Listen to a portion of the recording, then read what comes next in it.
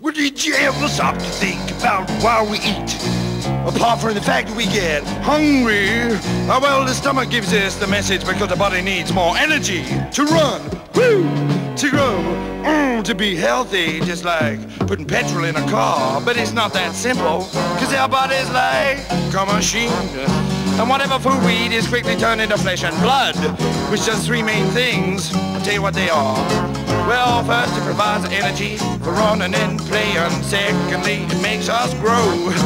And third, it keeps our body machine healthy by regulating the heart.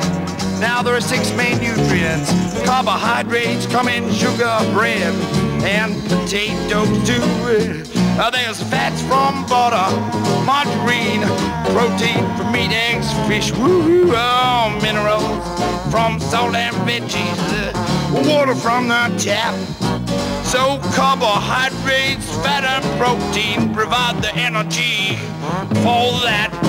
Now the trick is to eat all these in a balanced way. You know, a little bit of this and a little bit of that. Woo! And then you're feeling like you're jumping out of your skin. You're feeling great. You can do all the things you want to do. So who knows how to balance that and eat the proper things? Mom knows. Who knows? Mom knows.